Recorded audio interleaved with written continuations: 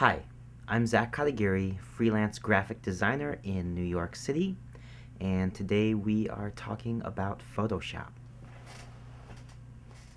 We're going to use Photoshop to change the color of someone's hair. As an example, I have open a picture of one of my friends, and she has a lot of hair in this picture. So the first thing I'm going to do is select a brush size that makes sense for this picture.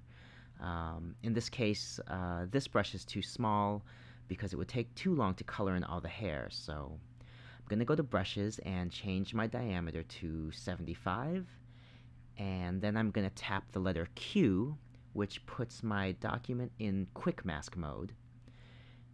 And now I'm just going to go over the entire area where she has hair with the brush in quick mask mode. Obviously, if you're doing this yourself, you could use a smaller brush and take a little bit more time and really get those details. But for the purposes of this example, I'm going to move pretty quick. I'm going to go ahead and change the brush size. For parts where there's a lot of detail, like down here, you can zoom in. And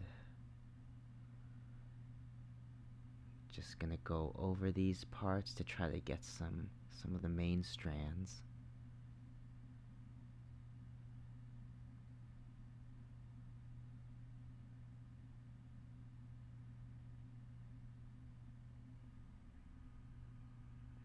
Alright, I'm going to zoom back out, and now that we've basically gotten all of her hair colored, I'm just going to get one more spot there.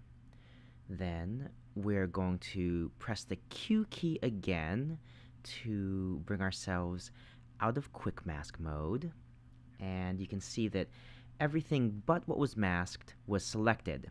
Since we want what was masked, you can either click Control-Shift-I or go up to Select and select the inverse. And now I'm going to go to Layer and make a new fill layer. I'm going to choose Solid Color, and I'm going to change the mode to Soft Light, and I'm going to click OK.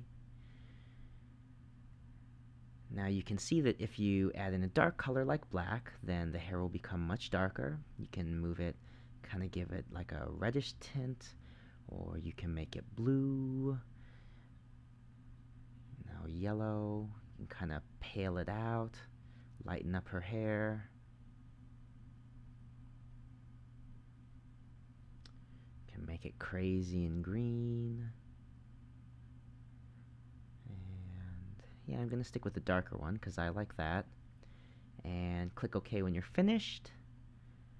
And now you've just changed the color of your friend's hair.